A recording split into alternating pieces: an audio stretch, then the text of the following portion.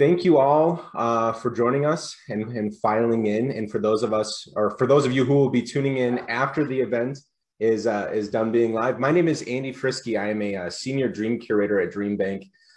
Really excited to have the panel here discussing today short-term and long-term rentals. But before we go ahead and do that, I'd like to talk a little bit about what DreamBank is, who we are, and why we are here. So DreamBank is a free community resource that is located in the heart of Madison, Wisconsin, and we are put on by American Family Insurance. The whole reason why we exist is to help inspire people to pursue their dreams. And in large part, that's done through the programs that we offer.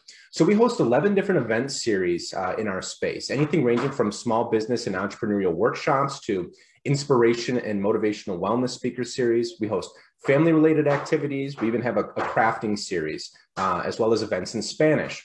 So this will more than likely be aired on our Facebook page. So if you're viewing this on Facebook after the fact, go ahead and press that events tab. That'll give you a good, concise list of the events that we have upcoming, in addition to all of the events that we've been putting out virtually since the beginning of the pandemic, right around the end of March in 2020. But like I mentioned, we've got a great panel assembled today talking about rental properties.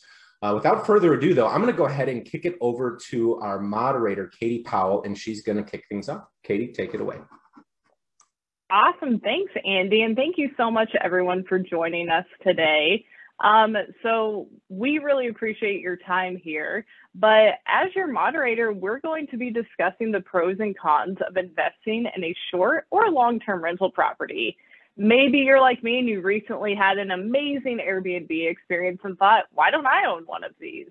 Or maybe you would like to provide long-term housing solutions for a family in your community. Regardless, today you'll hear from our rental property experts as they answer our questions to help you realize your dream of owning an income property. So why don't we go ahead and meet our panelists. First up, we have Trevor Patches, who is an American Family Insurance agent in Illinois. Trevor owns one short-term rental property located in Wisconsin. This property also has an event space located on the premise. Trevor has owned this property since February of 2019, and he has hired a property manager to operate the ins and the outs of managing his income property. Next up, we have Cindy Long. Cindy lives in the suburbs of St. Louis, Missouri, and she recently sold her 3 long-term rentals. Cindy owned and managed these properties for over 25 years while maintaining several long-term tenants, some of which rented her place for up to 5 years. And last but certainly not least, we have Michael Goldman. Michael owns one short-term vacation rental, which he has owned for 1.5 years. His property is located on the Oregon coast, which is approximately a 6-hour drive from his home. Immediately following this panel, he's actually headed up there with his family to spend some time staring at the water instead of staring at Zoom. So I want to thank each of our panelists for joining us today. In regards to housekeeping, if you have any questions throughout today's discussion, please feel free to throw those in the chat or the Q&A, and we will certainly get to those as we're able to. So with that, why don't we jump on into our very first question, and that's actually for the entire group, each of our panelists, if you could answer the following questions. So I really want to start from the beginning of your journey when it comes to rental properties, whether that's short or long-term investing. So can you each share how and why you were interested in owning a rental property? Michael, can we start with you?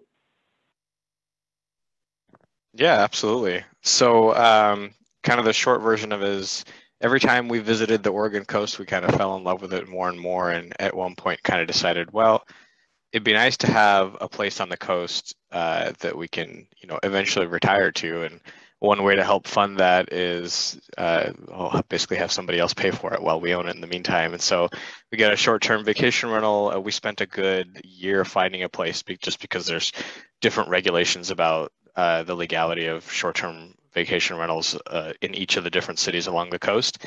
So finally found a spot that worked out. And yeah, the whole goal was most of the time have it rented out and then occasionally use it for our own purposes, which is exactly what we'll be doing.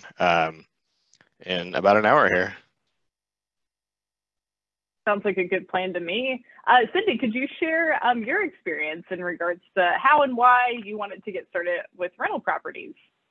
Yeah, sure. So I guess my journey kind of started when I was growing up. My father was a realtor and a broker, and he got into buying residential houses and keeping them as renters. And he had his properties for a long time, and then gradually sold them off as myself and my siblings went to college, and it helped foot the college bills. So as I went to college and got out of school, I decided it's a good investment, help diversify, my investment portfolio.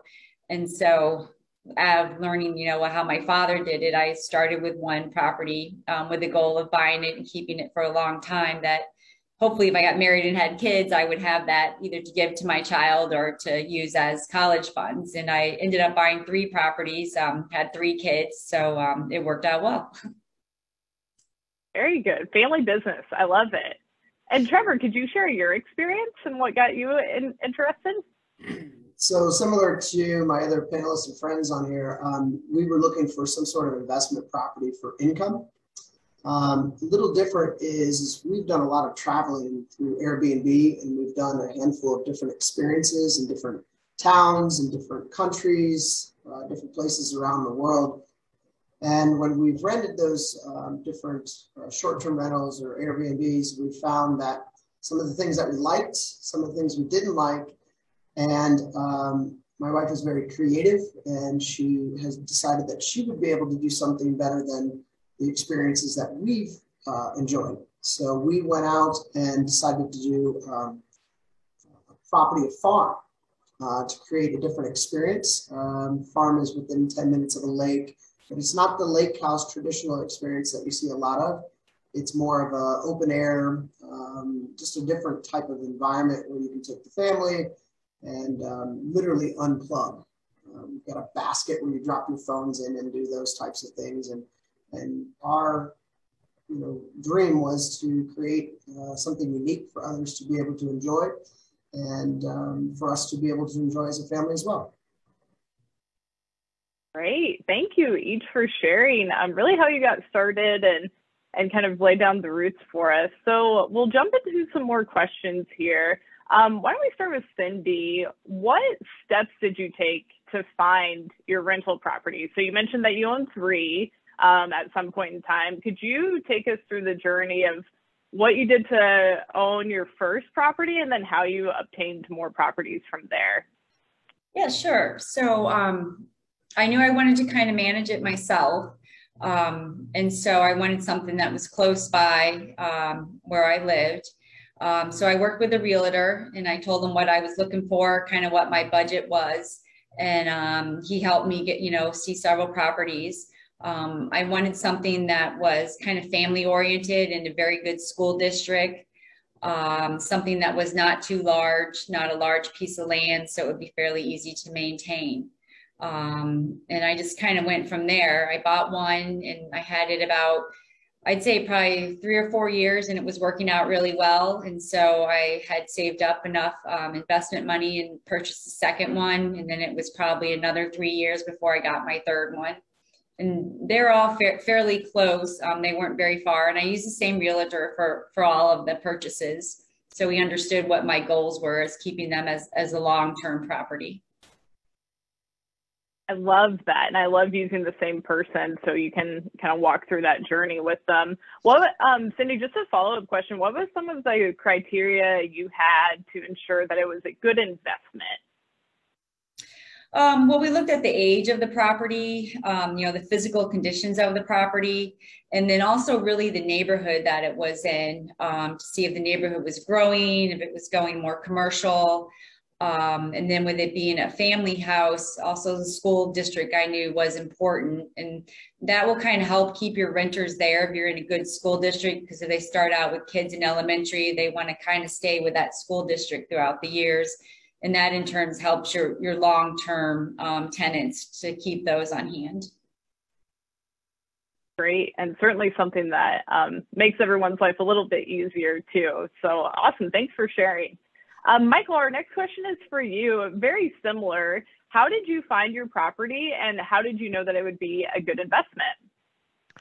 Yeah, so I got introduced to a company called Vacasa, Vacasa, and they're a vacation rental property management company, but they're very end to end. And so one of the things that they helped me do, we identified kind of like the key things that we wanted in a property, right? We knew we wanted a view of the water. It doesn't have to be on the beach because that might be outrageously expensive, but we knew at least wanted a view of the water, 3 bedrooms.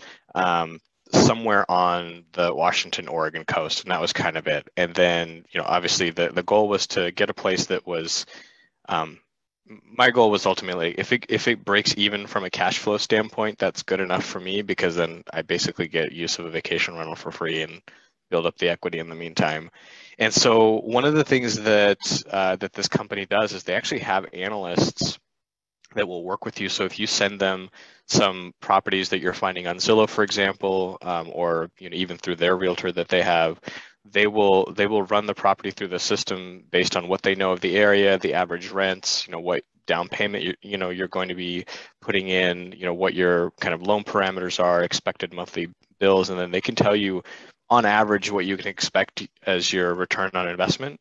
And then the other benefit of it is that they, and I think I saw a question coming in that this might help address too, is they do all of the legwork with regards to like applications and making sure that everything's compliant and legal within the parameters of a given town or location or even an HOA to make sure that a short-term rental is applicable.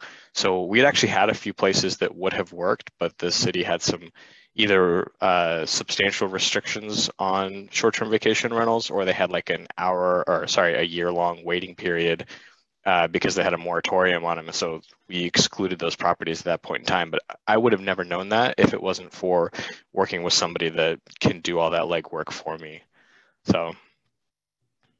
That's great. And yeah, that's amazing that they were able to do some of that research to help you understand, to meet the long-term needs of your property. So that's awesome.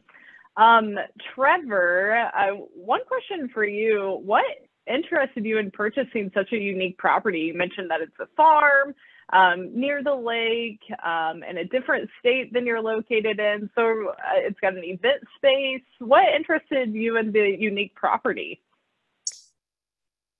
Well, we looked at it as, what would we want to do? Where would we want to stay? Our market is, our friends and family. I mean, folks that are just like us, couple kids, working hard, husband and wife both working, looking for the ability to, invest in something and to enjoy something that we would want to go to, similar to, what Michael was saying. And our dream wasn't just to have the Airbnb or the rental property for short terms, but also to do some unique events and things of that sort. So my goal was to find a very specific type of barn. My wife's goal was to find a very specific house. And we spent the good part of probably 2.5 years driving around Wisconsin. We wanted to be in Wisconsin. It wanted to be within 3 hours of our house. It was kind of our range. So it was easily drivable. We could draw from Chicago. We could draw from Milwaukee. We can even draw from Madison, allowing us to pull from some of these bigger cities to give the metro market kind of that rural feel. It just so happened that barn weddings in the last 10 years have taken off exponentially. And that just parlayed us into, step 1 to 2 to 3 to 4. And we got very lucky in finding this particular property. It had been on the market for almost 4 years, which sounds like a negative, which in most cases I would probably say it would be. However, we were using the property much differently than what the other buyers that were in that particular town were able to do. So because of our business model, we were able to pull it off financially, where it might have been a struggle if it would have been, family looking to work the land. It wasn't big enough land to offset the cost of that. So there's just a lot of things that fell into our favor, and it worked out quite well. Awesome. Thanks for sharing. Yeah, it sounds like a really cool property to be on. Trevor, I know that Michael mentioned that he uses Vacasa as his property management. Do you use any property managers or any services to help list your property? So we've been on Airbnb since the inception. So for a couple of years now. We recently last year joined VRBO. The systems do integrate, they do chat with each other. So when you have a calendar and somebody books on Airbnb, it immediately pulls it off of VRBO. We're a little bit more used to Airbnb, and it seems a little more user-friendly for the communication with our guests. During COVID, it was, you weren't allowed to be there. You had to meet certain parameters. So, keyless entry or entry without people being there. It was a lot easier to communicate ways to do that with our guests that were coming in. VRBO, we're still trying to get our balance with, but I think both of them were a good reason to be on both. They're not terribly expensive to be on both of them. I haven't looked at Vacasa because it's more of a robust system. We're kind of doing more of a self-managing. I definitely could see how that would be really helpful for Michael's property. And I actually have other clients that I insure that use the same service, and I heard that they're great. But for what we needed, and we haven't done literally any advertising, and just being on Airbnb and getting the support from those types of platforms has been very beneficial to us. Yeah, that's certainly great because you weigh the costs, right? Of what are the fees to be listed on this platform versus my marketing fees that I might have. So it's great that it kind of balances out simply from being on the platform, which is awesome. All right. So the next question is for Cindy. Whenever you had a vacancy for your property or any of your properties, how did you promote your property to potential tenants? So you guys will laugh at this, but I had mine like 25 something years ago. So that was back when you advertised in the newspaper, as a rental property.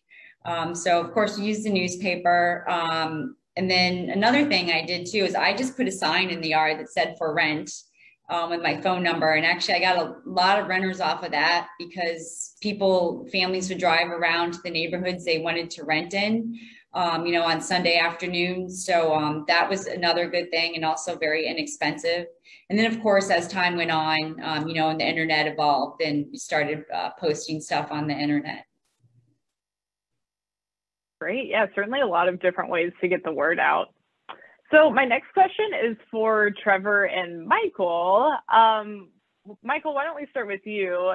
Do you know if you have had any repeat guests at your property, and what are some of the tactics or amenities that you're hoping that guests experience that will encourage them to return? So the first part of the question, I honestly don't. I'm very, and this goes to kind of Trevor's point on the platform that you choose to use is kind of the level of involvement that you want with your property, and I intentionally wanted to be as hands off as possible. So because Vacasa manages it all, and realistically, it's only been on the market for a year because the first 6 months of ownership was in the right as everything got locked down and travel was restricted. So I don't actually know if we've had return guests, but one of the things, or a few of the things that we've done to kind of make it a place that people want to return to is, so we've got a hot tub in the backyard, which always helps, right? And then we've made the property pet friendly and we advertise it as such, which especially in the Pacific Northwest is kind of a big deal. A lot of folks want to bring their dogs on their trips these days, and all the floors there are hardwood, so it's not really any issue with regards to carpets getting messed up or what have you. So honestly, it's just that kind of stuff, and it's it's intentionally designed as kind of a quiet getaway. It's away from everything. You just sit out on the front deck and stare out at the water, basically. But I actually couldn't tell you if we had return guests or not. I know it's well rated and well reviewed because I have to check those things because it's something I just want to know. But that's about all I know about how people like it. That's good. That's great. Trevor, same question to you. What kind of amenities do you have in place to encourage repeat guests? So we took it to a bit of a different level where we're able to offer services like stock the fridge, we stock the bar. We have a liquor license, so I'm able to sell alcohol on premise. We've got a small wine room that folks are able to go in and pull a bottle of wine from and send a Venmo to, pay for it. We've also have put together a few relationships with some local vendors and chefs. So we're able to cater to, we've had anniversaries, we've had, bachelorette parties, we've had reunions where nobody wants to cook. They want a chef to come into the house. We've had several politicians come through. We've had several professional hockey teams and things of that sort where they're looking for a place to kind of get away. And then we bring in the chef, we bring in, the different situations that they want to, have taken care of. We're near Whistling Straits, so we've got a unique event going for the Ryder Cup.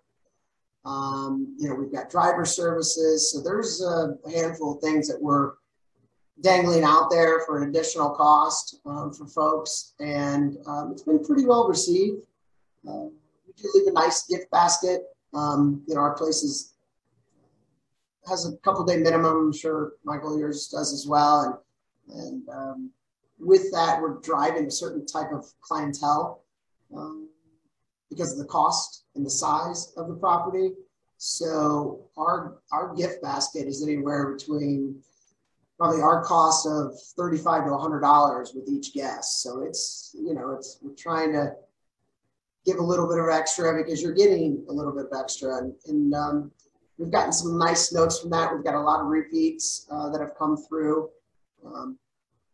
The other is that we have a book. We just bought like a cool sign-in book and just ask people to write down, how you're feeling. And I've seen 3 languages, none of which I can interpret. So I hope it's something polite and pleasant. But it's been neat to see and just people's experiences that, the TV, we decided to tell the kids it didn't work so that we could all play games. And we have all sorts of different card games and board games and old school backgammon and air hockey. And so it's just, we've thought of the things that we would want as a family of 4 and a larger family of 15. If we were traveling as a group, what would we want to do? What would we want to experience? And I tell you, the book, if you ever do rent your place out on a short-term rental, put a book in there and encourage people to write in it. It is really, you get some teary-eyed things that are going on sometimes, some of the folks that are enjoying the property and their experience with it. So it's been pretty neat. That is so cool. I love the local experiences that you curate with the chefs and things of that nature. And then the bringing it all together, right? Like with the book and, that way other people can read previous experiences. So that's really cool. We do have a question from the audience for Michael. This is really as it relates to your management choice through Vacasa. And how does it feel to have people in your home that you don't know? They're cleaning, they're managing it, they're doing all of the things. So does that make you uneasy ever? What are your thoughts on that? Yeah, so it's a funny question because we went through a little bit of that like psychologically, right? And I think I would say this for everyone, and I don't know, Trevor and Cindy, hopefully you agree, but you come to this kind of decision early on when you buy the property with the understanding that like while it's rented out, whether it's short-term or long-term, it's not yours. None of the stuff in there is yours. Like when we go there, we treat it like it's somebody, we know it's our place, but it's effectively like it's somebody else's vacation rental. We abide by the same rules. Like we check in after 4, we check out at 10. And then all the stuff that we bought for it was stuff that we bought to be used while it's a vacation rental. Like the honest truth is, at some point when we move in there, you know, at retirement, we're going to replace all the stuff that's in there with our own. But everything that's in there, you know, like stains will happen on the table, or you know, somebody will, we had like kitchen knives that got stolen, and it's like, who steals kitchen knives? But it's like, okay, that's not a big deal, just replace them. Like none of the stuff that's in there is ours. As far as, you know, we own the place and we provide it as something for people to use, and hopefully they make good memories in there, like Trevor said. But like psychologically, I think that's something to definitely mentally prepare yourself for ahead of buying a place, is just assume that it's not yours, and you will feel differently about how everything in there is treated and folks coming in and cleaning and whatnot. And the honest truth of it is, a professional cleaning company that comes in after every person is going to do a hell of a lot better of a job cleaning that place than I ever will. So that part I'm definitely not worried about. I'm curious what kind of kitchen knives you had. If they must have been super sharp or something. They were like grocery store bought kitchen knives, because you don't, you know, you have to buy like all this, you know, when you move from one house to another, you're taking a good portion of your stuff with you. When you buy another place, you have to furnish it with everything all at the same time. You're like, oh man, we need like plates and silverware and knives and all this other stuff. So we're like, those look cool, let's get those. They must have thought they looked very cool too. I love, though, Michael, in all seriousness, how you summarize that you have to look at this as an investment, right? Like it's a business, take the emotion out of it, and just kind of go with it from that point of view. So thank you for sharing that. Our next question is for Cindy. So you mentioned that you manage the properties yourself. What was it about managing the properties yourself that interested you versus hiring someone else to do that for you? I'd say just because I'm pretty anal and I need to know what's going on, to be honest. But also I looked at it, it's a long-term investment, and my renters were long-term. So it wasn't like I was changing renters every other weekend and had to deal with it a lot of hours. So there's, you know, the screening of the renters up front, the preparing of the property, so you had time there. But then once you got the renters in, it was more just like making sure the rent came in every month.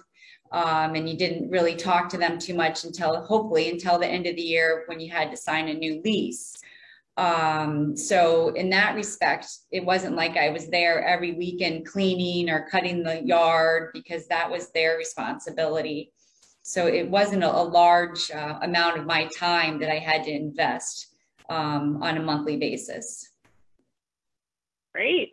And we actually have a follow-up question from the chat that came through, Cindy, for you in regards to any problem renters that you might have encountered with maybe unable to pay rent, or just destructive of your property, and how did you work with those tenants and manage that? Yeah, so I can tell you stories. I could go on and on about stories about good renters and then bad ones too. So yes, there were renters that were not able to pay rent. And my approach was to meet with them and understand their scenario and what was going on in their life, that, you know, why they couldn't pay rent, and work out, you know, a payment process with them. Some, you know, were able to pay everything later on, and I just had to be patient, and I knew that they were upfront with me and what was going on. And then there were some that I did have to evict. I had one that I had to evict because they just did not pay. They're going through a really messy divorce. They had kids that were just wild on drugs. It was a bad situation. After they moved in, they had been there about 2 years, and then everything fell apart.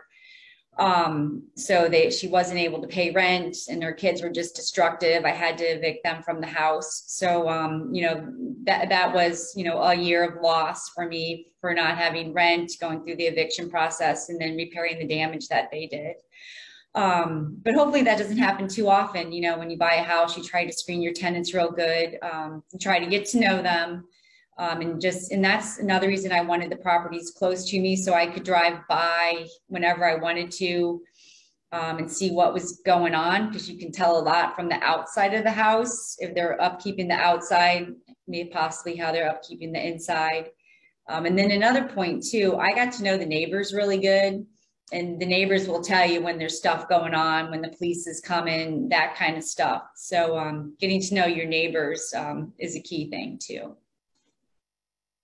Thank you for sharing that. You know, it's not all rainbows and sunshine when it comes to owning this business, right? So it's important to understand the pros and the cons, which is really the point of this discussion. So, you know, it sounds like there were some duds, but you also had a really good experience with others. So thank you for sharing that.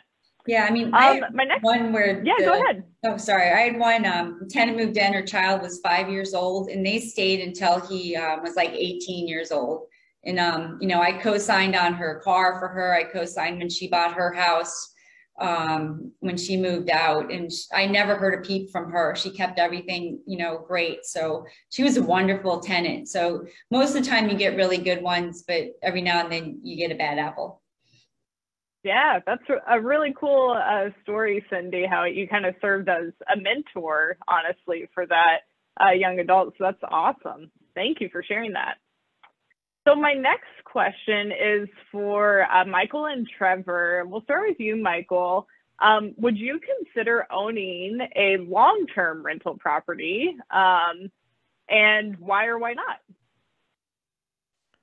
not? I mean, I'm never going to say anything is a definite no. So like if the right circumstances came up, sure, I totally would.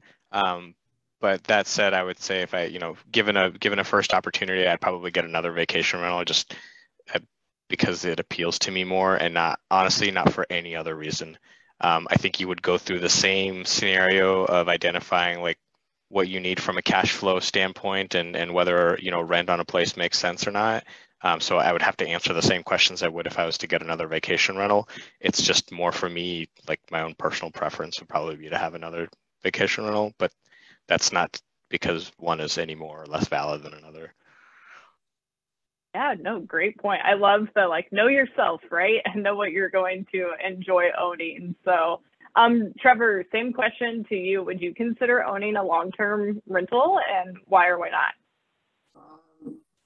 So most likely no. That's not our style.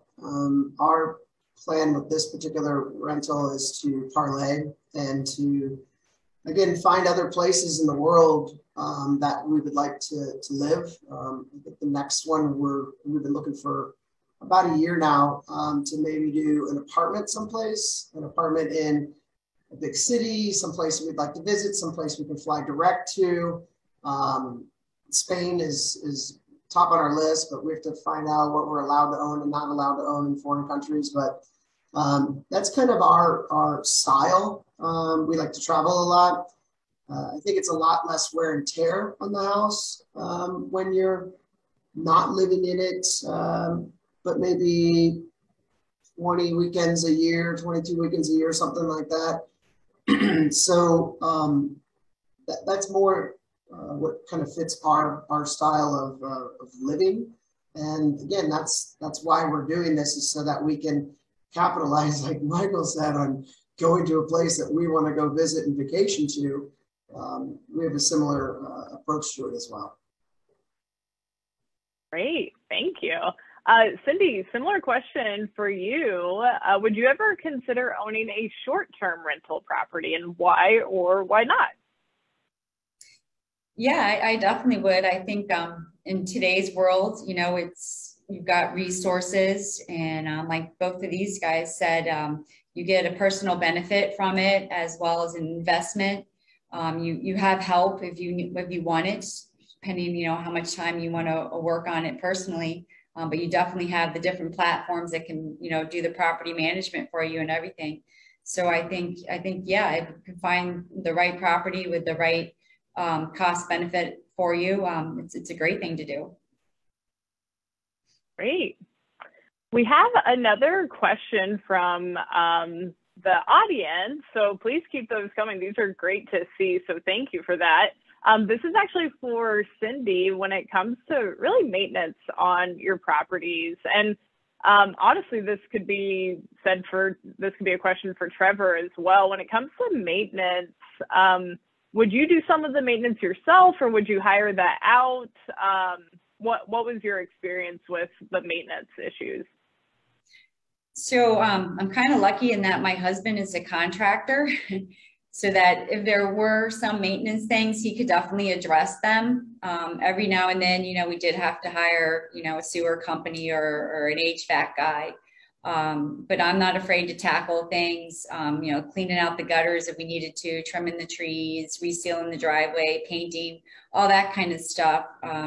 We tried to handle as most we could between my husband and I.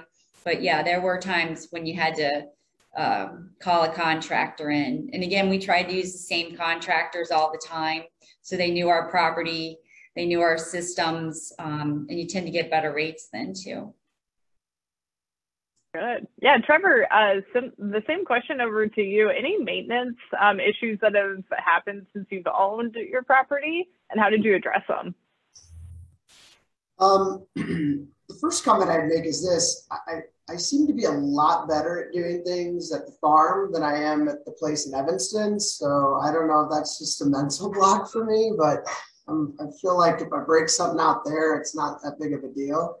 But we hire a lot local. That was one of our things that we wanted to do.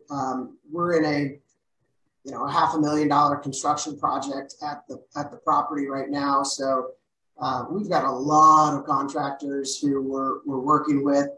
But on the main house, we found a retired Marine who's super handy, and he only works on properties that he likes the people, he can pick and choose his clients type thing. And we were fortunate enough to hit it off with him. Our property manager, she's very handy. She loves to be involved in from landscaping to plumbing to painting. And similar to Cindy, my spouse is actually very handy as well. So she's doing a lot of that. Her career allows her some more freedoms to be able to go up and to work on some things. But yeah, we're doing as much of it as we can. But we're hiring as much local contractors as we can. We're in a small town. I mean, we make up 1% of the population in our town. So it's pretty small, so there's less than 500 people. But it's been good to do a little bit of both and then hire where you're outside of your comfort levels. Yeah, and Trevor, just out of curiosity, for my own curiosity, how did you find those local contractors, especially since you are further away from your property? That was a challenge for sure. So we went to a couple town hall meetings. We worked with a lot of local restaurants. There's a couple resorts. We're right outside of Elkhart Lake. So in Elkhart Lake, there are a number of larger resorts. We met the owners of those resorts and spent time there.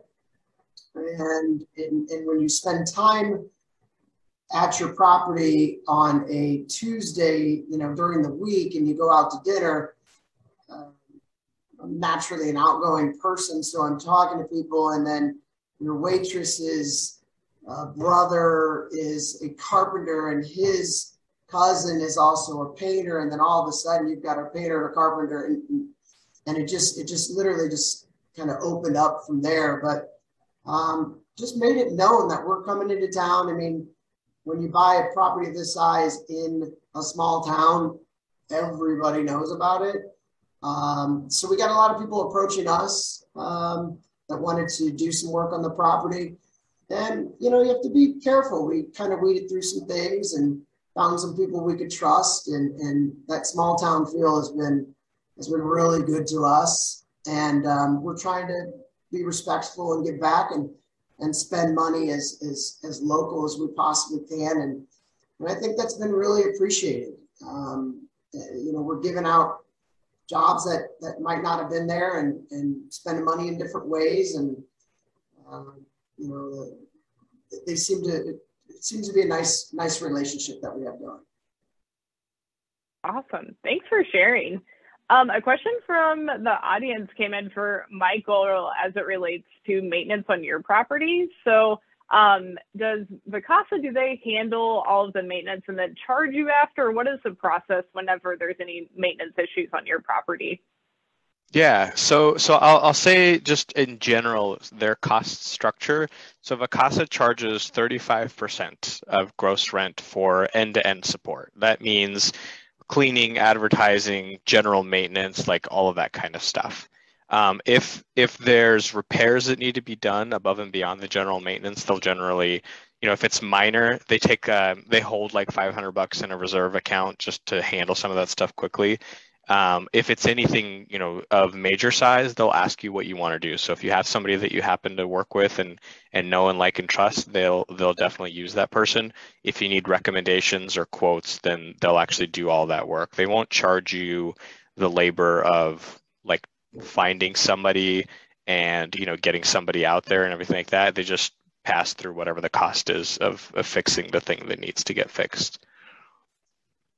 Great, really hands off, which it's good. So that's awesome.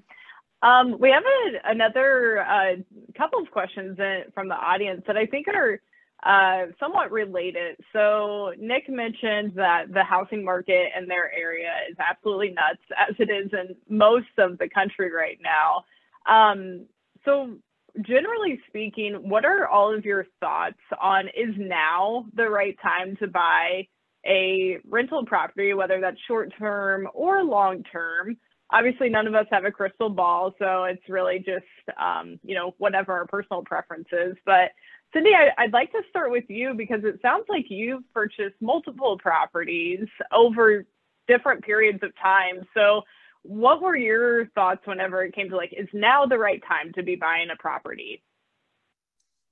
Yeah, a couple things, to consider is definitely the economy and where the housing market is. If it's buyer, seller market, and what's going on. But then you also need to look at your own self and what your tolerance is for spending.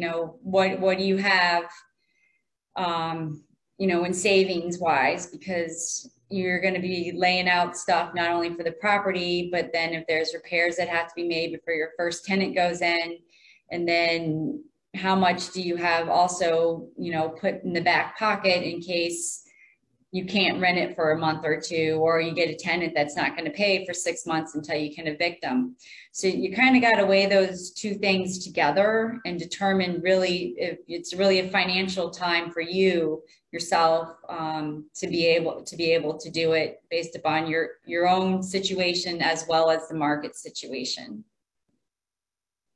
Great. And then another follow-up question, and why don't we have Michael take a shot at this one? So when it comes to getting a loan on some of these properties, whether it's short-term or long-term, did you use the traditional down payment? How did you fund purchasing your property? So I did use a traditional loan, and there's some rules around what you can do with a conventional mortgage on a short-term vacation rental, especially if it's considered a vacation home. So my honest recommendation is, if you don't have a good mortgage broker that you trust to give you advice before making a purchasing decision, find one and really talk to them about the things that you want to do first, and then get their perspective on the different ways that you can go about doing it, right? What parameters you need to be aware of. The down payment requirements could vary from your first home purchase. So this is definitely one of those lean heavy on professionals. This is what they do for a living, and they're only going to make money if and when you do business with them. So in the meantime, the advice is free, and I'd probably let Trevor take the business side of the loan piece of it. But similarly, there are folks that advise on commercial loans, and their advice doesn't cost anything either. So have a trusted professional that you work with. If it sounds like they're just talking to you to try and get your money, then talk to somebody else. But there's definitely folks that will give you advice on the right way to go about doing this, and just things that we didn't know until we talked to somebody. Yeah, great. Trevor, do you have anything to add as it relates to that topic and the loan situation for purchasing a property? I mean, I think the housing market right now is absolutely insane. And I guess regionally, wherever you're at, you know, I live right outside of Chicago, and everything is selling for 15 to 20% above ask. And ask is already crazy. So would I buy a property in the area that I'm in right now? No way. And some of the other cities that we were looking, you know, like someplace in Colorado, possibly California, Arizona, I would still say no. I'd press the pause button. But it depends on what you're trying to do. I mean, is this your business? Are you going to be like Cindy and buy a bunch of properties? Are you going to be a landlord? Is that your business model? Is that how you're going to, you know, make your income, make your money? Or is this more passive? You know, did you find the right place? And you get, you know, it's the place that you definitely want to have as a vacation home for later on. So it's really situational.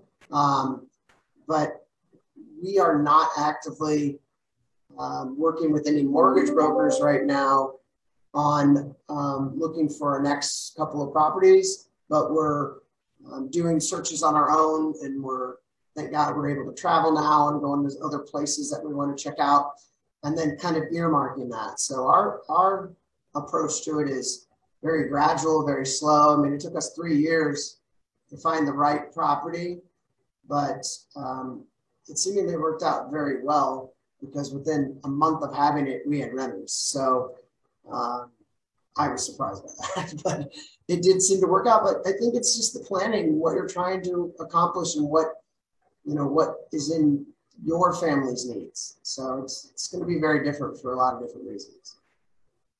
Yeah, and that's a really great point. And it's something that Michael mentioned earlier too, of, you know, his approach was, I just want to break even and then use this as a rental or as a retirement property later on. So if I can break even until then that's great. So yeah, I think that's a good way to summarize it is, you know, look at what your goals are and try to find a property that fits within that criteria. So our next question is actually for Cindy. And Cindy, you mentioned that you had a handful of tenants that were long-term tenants, and you also mentioned tenant screening in that process. So what are some of the things that you would do to screen your tenants? Yeah, we had a full application that they had to fill out, and then I can't remember the name of the company that we sent it off to do a full background check on them. There was like a $25 fee, and the applicant paid that. If I rented to them, you know, they got that credited back, but it ran the full screening on them. So I could see their credit score, their delinquency, their account status, all that kind of stuff. I always did ask for references, and I always called the references, their friends. I called their jobs, you know, to discuss how their references felt about them. So, you know, I did check them out pretty thoroughly. Great. Okay, next question for Trevor. So you've mentioned that your property, it's rather large, and you're looking for a higher nightly rate with minimum requirements and things of that nature for nightly stays. How did you determine the minimum stay, and then how did you determine what the nightly rent would be? And does that ever change? Like, does the nightly rent ever change? So great question. Our town, or our area of the town of Elkhart Lake, has a racetrack called Road America.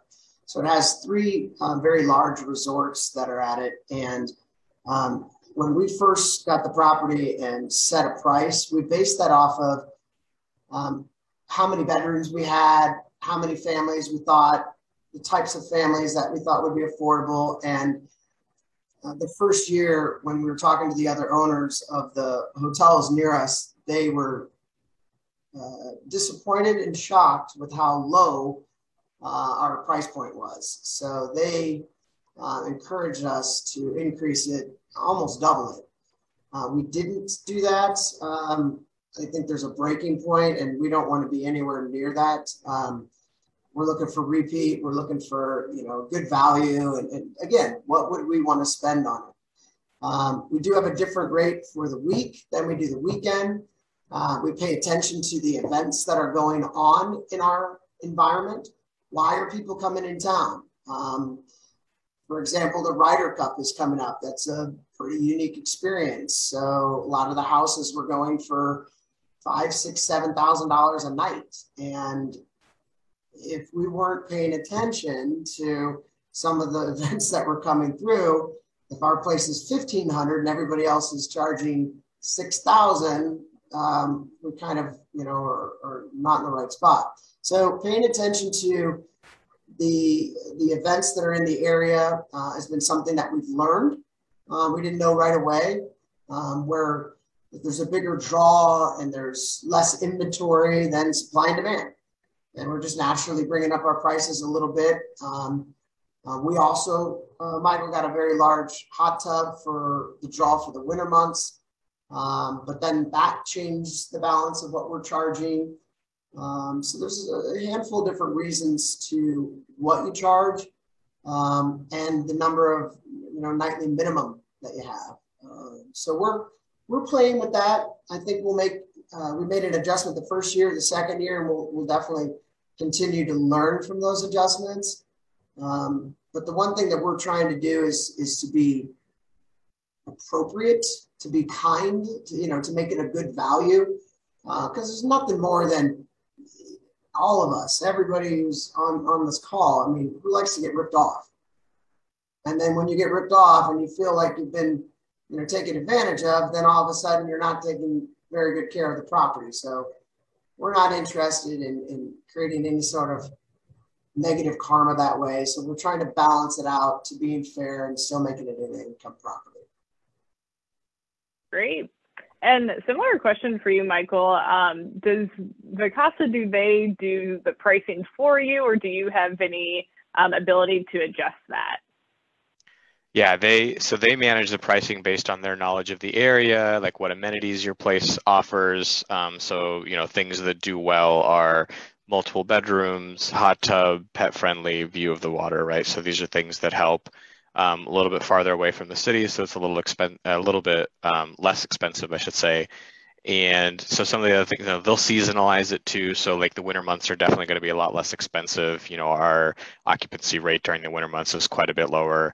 And then the other piece is like the number of tenants you want to have in a place, right? So there's a legal limit of how many you can have, but there's some things that you might want to consider. So we started just not knowing, and we're like, they said, well, you're allowed to have 8 guests based on the number of bedrooms and the rules of the county.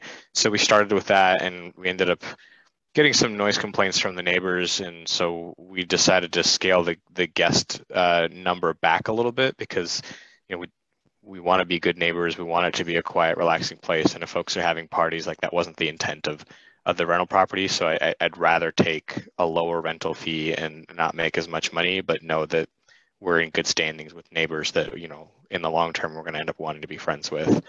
But yeah, they take care of one thing that they did early on, which I thought was a great idea. They said our first 6 months, we're going to rent this lower with the intent of getting interest. And the big thing is getting ratings and reviews, because those are the things that drive visibility of your location up on like VRBO and Airbnb and a lot of these other sites. So that's exactly what they did. Rent flooded. We got a ton of reviews on the place, and now they were able to increase rents a little bit this last year. And it's still packed because everybody wants to get away. It's got good reviews. It's got good visibility. So I think whether you're researching seasonality or you've got somebody else doing it for you, it's a great idea to take some of those factors into account. And then just, again, what kind of place and what kind of experience do you want it to have, and how can you do it in such a way that you're kind of a good steward of the neighborhood that you're in. Great. Thank you for sharing. Cindy, it's interesting, right, hearing these two talk about how the price can change based off of seasonality and different factors like that. When it comes to long-term rentals, how did you set your price, and what was the lease of the term that price was good for? I always did mine on a 1-year rent, a 1-year term. And then as far as setting the price, there are a couple of factors that I considered. I had to look at like what my expenses were, what my mortgage was, what utilities I was paying, subdivision fees. So that came into play. And then also I looked at what other people were renting for similar type houses in the same scenario, in the same subdivision area. And then also taking into consideration, like what Trevor said, you want to be kind and you also want to be fair. I didn't always increase my rent every year. If I had a good tenant in there, they were upkeeping the property really good. I didn't have any complaints from the neighbors. I would, keep the rent pretty stable. I didn't see a need to increase it $50 a month and just piss them off and have them leave. And then I got to find another tenant. I got to fix the house up and I'm without a month or two of rent. So, just kind of breaking even some months was okay so that you didn't have any issues that you had to deal with. And then I always, during the holidays, I would always send them a Christmas card, with a gift card in there for gas or something, just a little token of appreciation. Because I mean, they're living there and they're paying me every month, and I, want to thank them for being good tenants. And those little things do go a long way with keeping people happy. And then you can extend your business contract with them. So, great, thank you for sharing.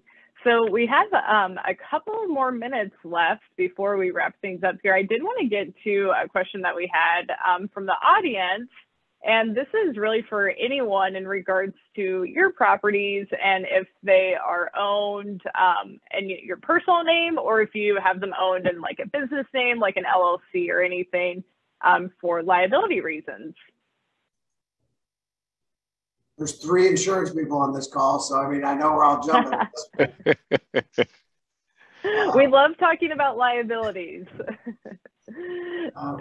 Trevor, any thoughts on that? We did an LLC.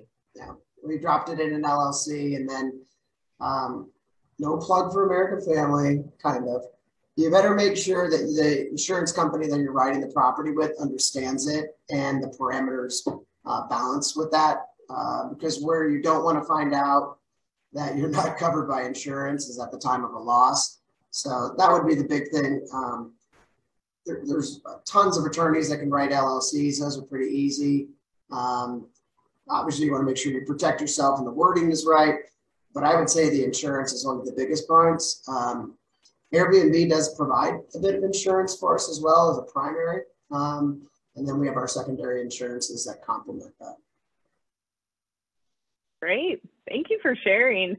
In regards to just like next steps, so we've got a lot of folks on this call who are maybe thinking, okay, I now know that I do or maybe don't want to buy a short or long-term rental property. So could each of you share, like, what do you think they should do to get started? If they could do 1 or 2 things, what should they do to get started? And Michael, why don't we start with you? Sure.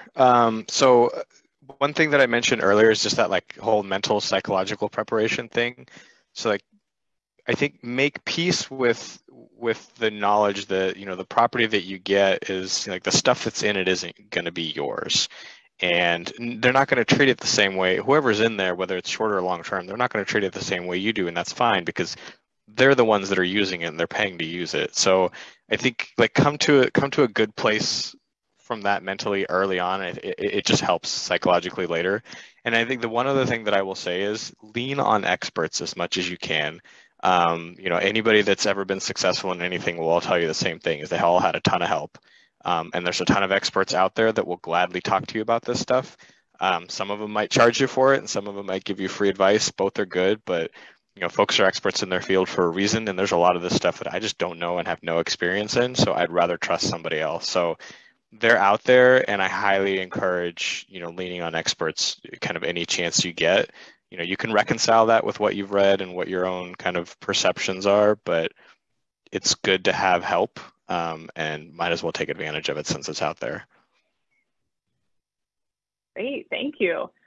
Cindy, what is something that people can do to get started in searching for a long-term rental? I think they really need to sit down and think about, what is their goal? Do they want it to have just to buy, keep for 2 or 3 years and flip it? Or do they want it for a longer term than that? And that'll help them to figure out the next steps of where to start searching and that type of stuff. But that's really where I started, is what's my goal? Do I want it to cash flow every month, or do I just want to flip it and then have a big cash flow from that? So they really need to figure out what their personal goal is, to figure out what type of property they want to buy. And then, like Michael said, you really need to talk to the experts, your real estate, your brokers, your insurance, your accountant too, because what you make can jump you into another tax bracket, and you got to be prepared for that. And especially if you're going to buy it and flip it, you got to be prepared for those tax implications too. So really talking to the experts is a great point to remember. Great advice. And Trevor, same question over to you. What are some of the things that people could do to get started from your point of view? So I want to kind of complement Michael's statement, and that is, you got to disconnect from it. We don't have a single family picture in our house. The other thing that we did that I think is really was beneficial from a mental standpoint and a financial is we went, and I didn't do this, my wife did all this, but she was able to find secondhand almost everything that we put in the house. So our house is 6 bedrooms, 4,000 square feet. So we had a lot of stuff to fill. And she was able to, with a $15,000 budget, fill the house. So you're talking tables, chairs, everything that basically operates throughout your house. Now, what we bought brand new were the items that were kind of the personal touch. So we bought brand new mattresses, brand new couch, all the bedding and the towels. And Costco is our friend. And they have great sheets. They've got great towels. And we bought 4 sets for each room. So we're able to turn it over. And if there is a mark on that towel, we're recycling it. So the one thing that I was really proud of that we did with this property is we did source everything secondhand, and Craigslist to antique shows to all the different places where you can buy items online. And we're getting, we have Restoration Hardware beds, we've got Pure Ones, like all this stuff that people are buying brand new and getting rid of their old. It was our treasure. So it really did work out for us. Buying hutches and tables and things like for a couple $100 where they normally would cost $2,000, $3,000, $4,000, $5,000. You don't need to buy a brand new hutch. You can put a little blood, sweat, and tears in it and paint it. It looks brand new. But we did not skimp on the bedding. We did not skip on the beds, the sheets, and I bought a new air hockey table. That was pretty cool too. So, but yeah, that would be my advice. Hey, you got to have those amenities, even if it's some air hockey. So that's great. Well, thank you each for joining me today in this discussion. And thanks to our audience who had some great questions. And I will turn it back over to Andy. Thanks so much for that, Katie, and thank you all, panelists, for a deep dive into that process. It provided a lot of value for me, and I'm sure it provided a lot of value for the folks who tuned in here. Speaking of which, if you are curious about some of our upcoming offerings or events that we've had the past year, please go ahead and head over to our Facebook page. Press that events tab. Again, that'll give you a great list of what's coming up and what we've been putting out since about the end of March in 2020. Again, 11 different event series. We try and appeal to as many different dreamers as possible with those event series. With that being said, we will go ahead and cap it there, and we will see you all next time. Bye.